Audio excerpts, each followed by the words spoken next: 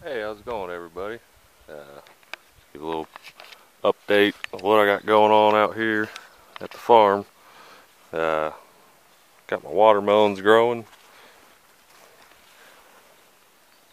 Not too big, but got a couple in here. Ought to produce a few. Uh, Made me a set of targets. I can do a little target practice out here.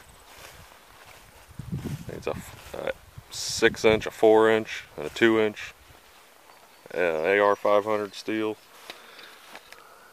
Little gong plates. So I've been doing a little bit of target practice. I've been working on my outdoor shower. I got one of the 8x8 beams from the barn that I'm tearing down in the front, and I put it here on this pad. Put a bag of concrete in there. That pad there, it's like a rock. It's not even concrete. It's like a rock somebody's chiseled out. I don't know. It's pretty cool. So I thought it'd be a cool shower pad. So while I'm tearing down the barn and getting, that's a nasty job, man. That's nasty. As soon as you get sweating a little bit and all that dust gets on you, you turn into a mud man. So been taking a little outdoor shower before I even get in the truck and head home or get in the camper. But put a couple valves on here. I got a small one here to fill water buckets, clean your feet off. I got a hook ordered that's going to mount on the side that I'll put this 100-foot hose on. But let that one fill up in the sun. Plug that into there, into here. Close that valve, or open this valve, and that one. Close that one so the water will flow through this hose and come up here to the shower head, and then you get some warm water and leave that sun out in the hose, or that hose out in the sun. It does warm up the water a little bit. Put a valve here to kind of control the pressure and conserve the hot water, but turned out pretty cool. I had one of the old slots where they something the way it was built. Got me a little mini. That one's a little big, but I figured I'd put me a little shampoo bottle, body wash bottle in there. So got my outdoor shower going. Been working on this front barn, tearing it down.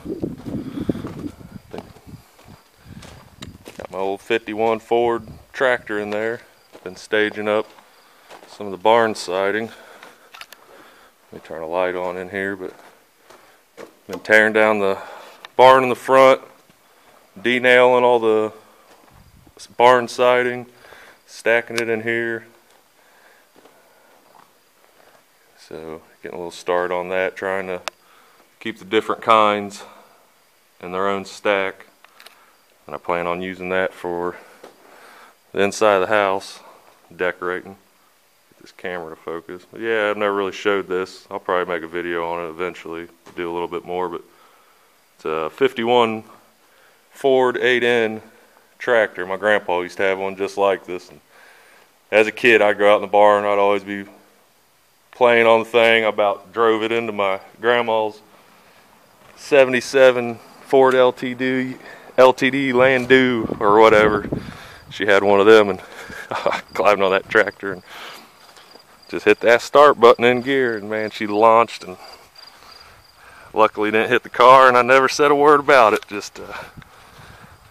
But got this whole side here, the barn tore off, the whole front side here,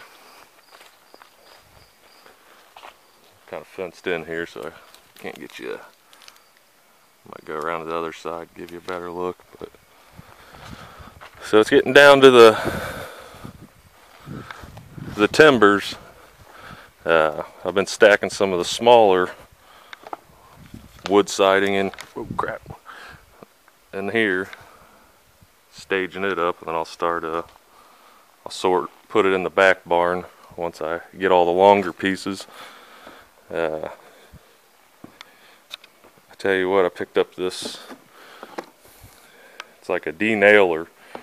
You put it right here, have a nail sticking through, and it goes you know, like an air nailer, but it blows the nail, shoots a rod out of there and blows the nail out. So that's been real handy for denailing the siding. I got couple of the big timbers piled up over here. I'm working on taking the lean-to down on the side. I'm just gonna come back a little bit, give you a little better view of the front that I've tore off. And I don't really do heights. I have that extension ladder up as high as it'll go up there. You know, if I can just focus on the job, get it done, and be safe. You know, I'm not gonna go overboard on this. This front side is probably the weakest, where it's been burned. And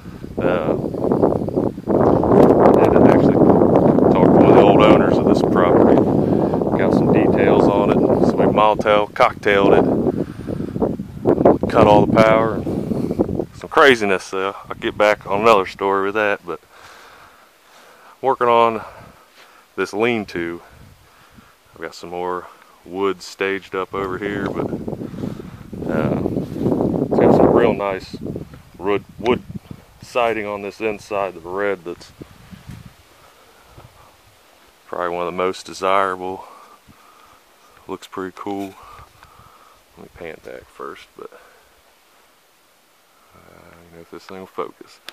So they had like a milking stall or something right here. I took it off. I got it leaned up over there, and it's all oak paneling. I thought I might make a little ladies' room or something, or a wall by the shower and stain that the same. But so I'm working on tearing this wall down here and dropping the roof. Here's one of the 8x8 timbers that was connected from here to there. I've dropped, and it had another 8x8 here, there, and over there. So I've already removed all those, and I've got just this one corner here, kind of just sitting on that top section, and just the weight on the wall. So right now I'm trying to pick up as much of this little crumb rotten stuff that's on the ground back in here, so I got less nails and stuff to step on when I drop this. So hoping to drop it, be able to kind of strip off the roof, clean it all up, and then start stripping all this siding off the side. And if it's still standing structural enough, I'll start working on the front and then pull her down. So I ended up, I went to swap meet last weekend, and the guy had some like crane cables, 7/8 diameter braided cables, 2 of them 20 foot long, rated for like 21,000 pounds. So my plan is, I've been trying to bang out the dowels too, to save as much as I can. My plan is to try to bang out the dowels here, and I'm gonna get one of them big old cables and hook it up to my truck. There's a tree right on this back side, so the wall's not gonna want to fall that way.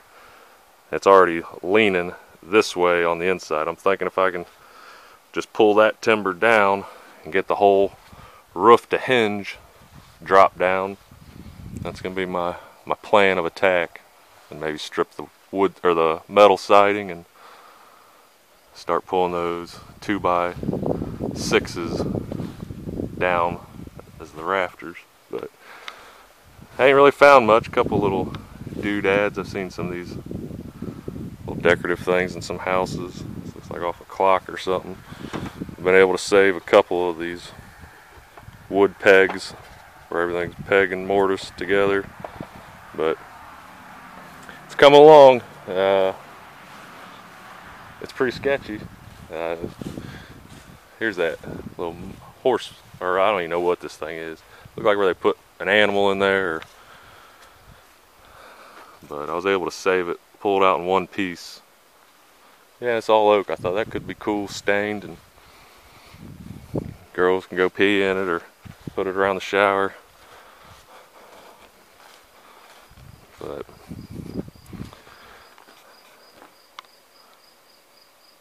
Still got a little ways to go, but I think I'm about halfway there. So just an update. I hope I ain't boring. If you're still here, I appreciate you guys watching. I know this ain't my normal motorcycle content. And once I get this done, I'll be back at it.